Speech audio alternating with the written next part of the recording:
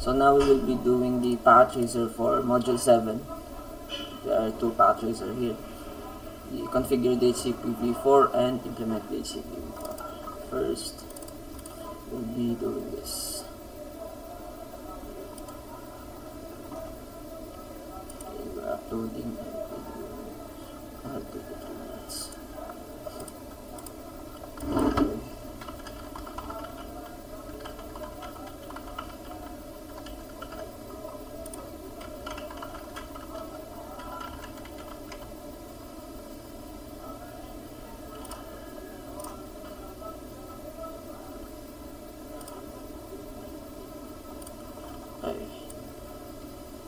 Path tracer, configure DHCP. We have here the addressing table for some of devices like 3 routers, 2 PCs, then a server. Don't have internet.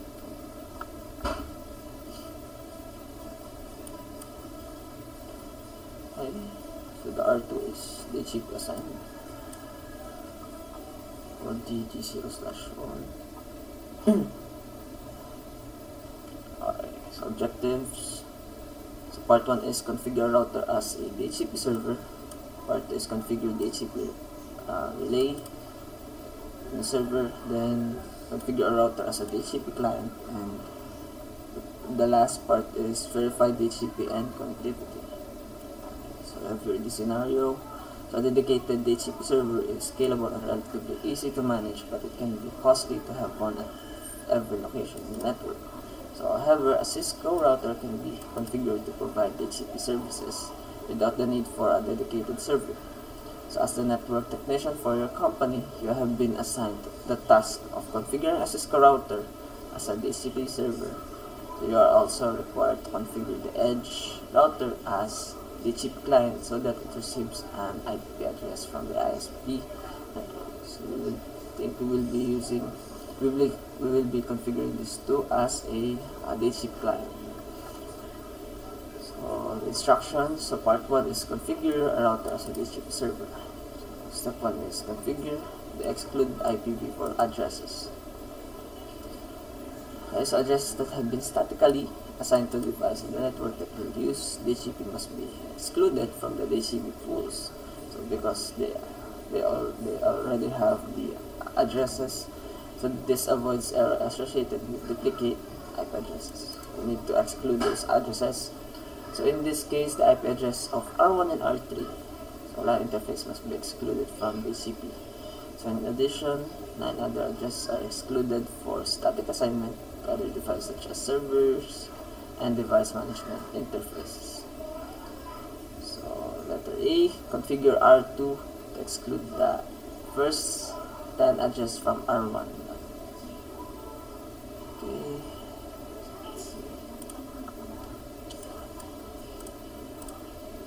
Let's see what is the IP address of switch icon. Well, show interface.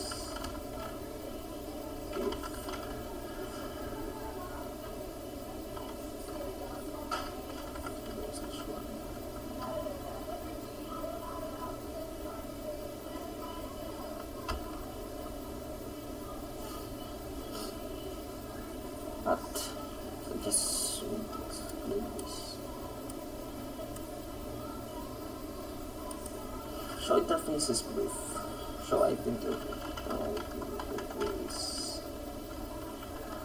Brief.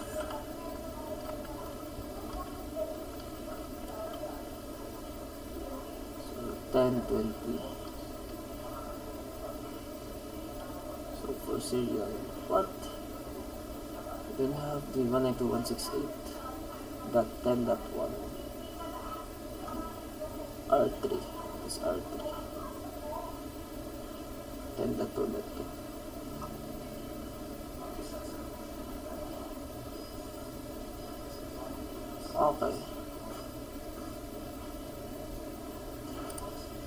Okay, this is for R1. So IP interface. We have here the addresses gigabit 0/0 serial, and that one, that one. Okay.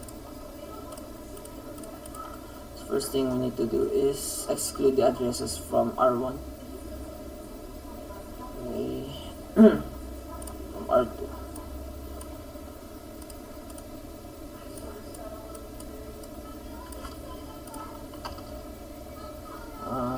Entity IPDCP excluded address 192.168.10.1. So the lower address and then the upper address, the higher address, that 10.1. Okay. Let me spell that. Okay. So configure R2 to exclude the first 10 addresses from R3 LAN.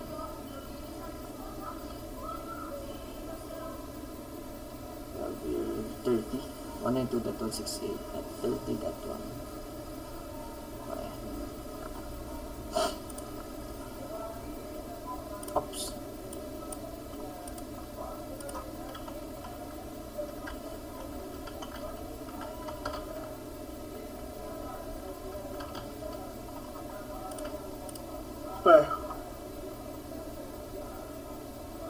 Next is create a DHCP pool on R2 for the R1 LAN. So create a DHCP pool named R1, so router 1 LAN, case sensitive. Then configure the DHCP pool to include the addresses, the default gateway, and the IP address of the DNS server. Default router 192.168.10. So this is the interface on the router 1.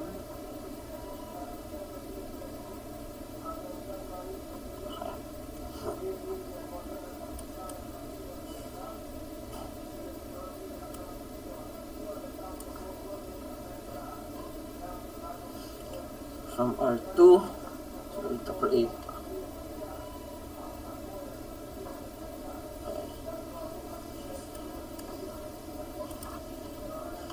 DHCP pool R1 LAN network. So 192.168.10.0. So this is the network of R1.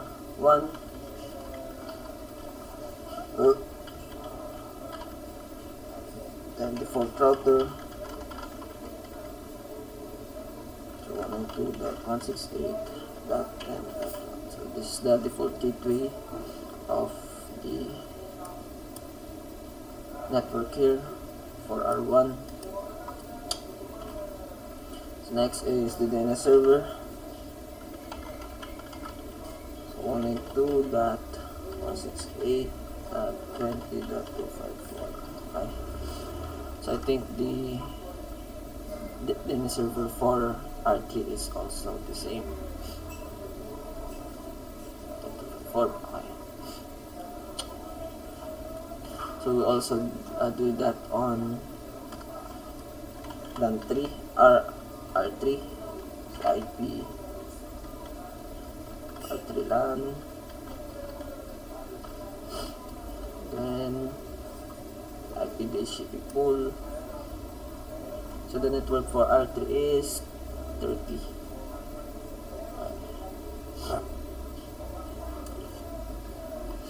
Network. Let's copy that.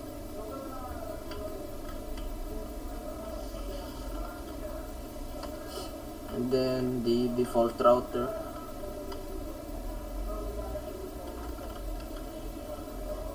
Then the DNS server. Okay. Now for the part 2 is to configure the DHCP relay. So step 1 is configure R1 and R2 as DHCP relay agent. So for DHCP clients to obtain an address from a server on a different LAN segment, I think we will be getting our IP address from this server, DNS server. So the DNS server is from the other network. So different LAN segment. So the interface that the clients are attached to must include a helper address pointing to the DHCP server. So in this case, the hosts on the LANs that are attached to R1 and R3 will access the host on the LANs that are attached to R1 and R3 will access the DHCP server that is configured on R2. The IP addresses of R2 serial interface that are attached to R1 and R3 are used as helper addresses. Okay, so this path here, so the DHCP traffic from the host on the R1 and R3 LANs will be forwarded to these addresses and processed by the DHCP server that is configured on R2. So configure the helper address for the LAN interface on R1.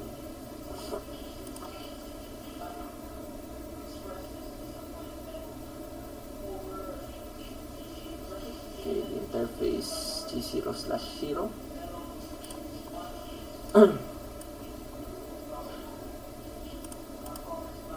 This is the IP address of wait 10.1.1.2. Where did it came from? So serial port and references.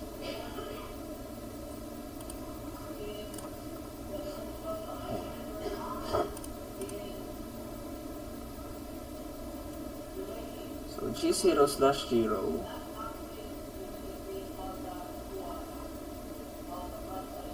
will access this port G0/0 from R1, and then helper address 1.1.2.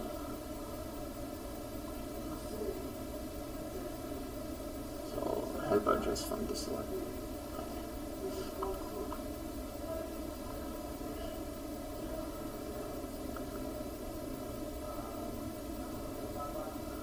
The hosts on the LANs that are attached to R1 that you will access. Okay. That is included R2. The IP address from R2 serial to I want to use as the helper address.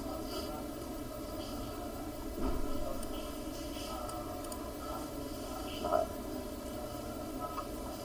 So interface G0/1.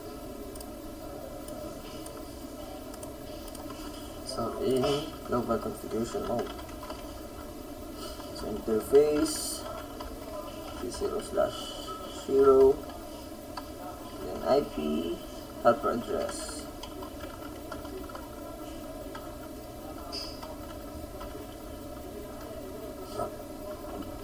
That one, that two. Okay. So configure the helper address for the LAN interface on RT.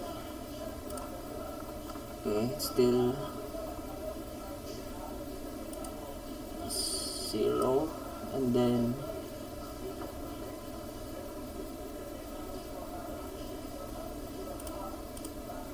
interface for R2 is 10.2.2.2.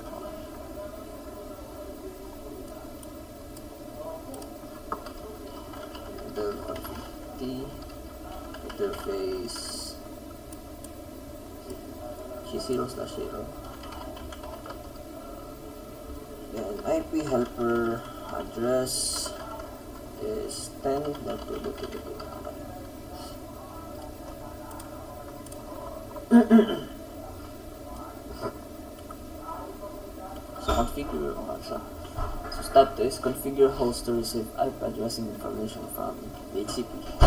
Configure host PC1 and PC2 to receive their IP addresses from DHCP servers. So verify that the hosts have received their address from the correct DHCP hosts. Okay, it should be .11, .10.11. Okay. The default gateway is 10.1, and again the server is. Then should be .30.11. Okay.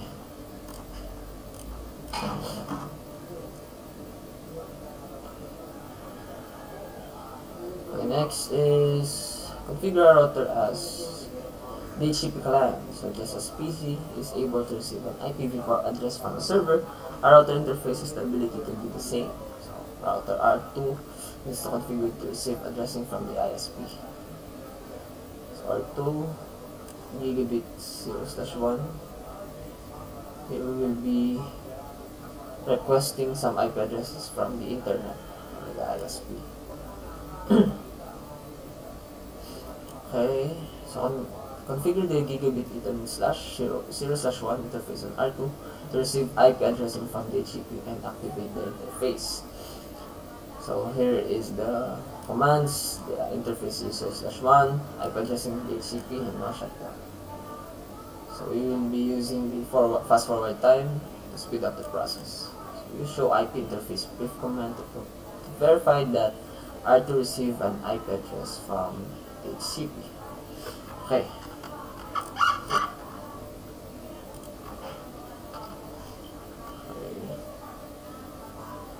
Set interface 0/1 IP address DHCP. Now shut down. Then we will be show IP address, show IP interface. Okay, gigabit ethernet is unassigned. Just DHCP and up.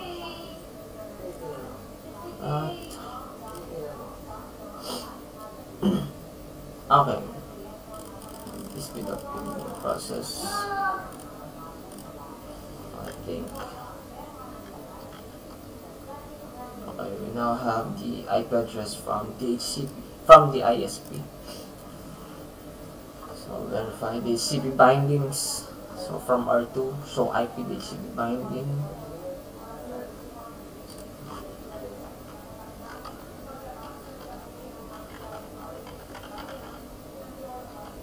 So what we have here, the hardware address. This. So I think this is the clients. So this is the IP address for PC1 and PC2. Automatic.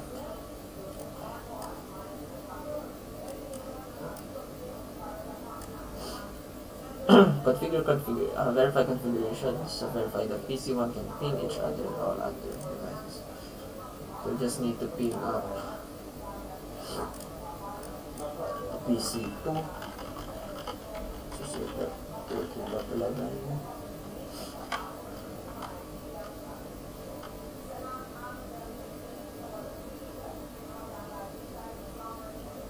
Okay, let's start our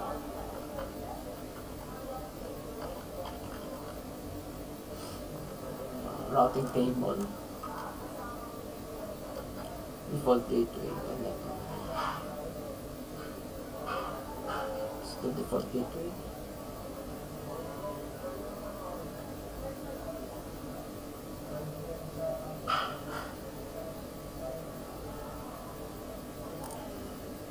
See. Table show MAC address table.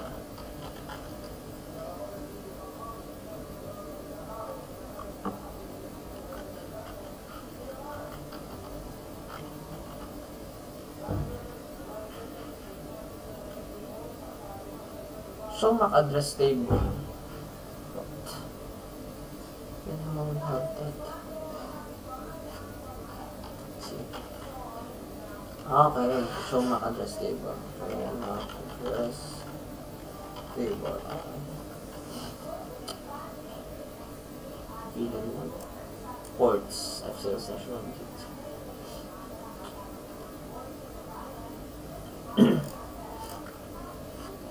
So ping there 8.10.11. Get a reply. Last one. Let's ping up the server. pin monitor.168.20.254. Okay. Should be able to ping this one. So already got the 100%. Let's check results. Okay. Configure the PC1, R1, R2, and R3. That's it.